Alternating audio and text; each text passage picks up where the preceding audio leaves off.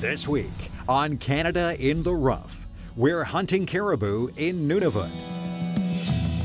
The Central Barren Ground Caribou herd is estimated to be 400,000 to 500,000 strong.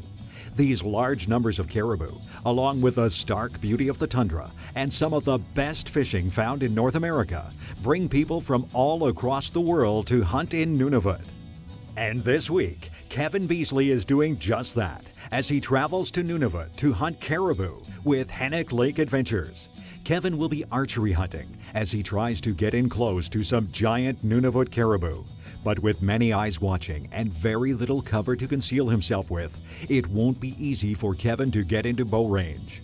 Join us for a very exciting Nunavut hunting adventure this week on Canada in the Rough.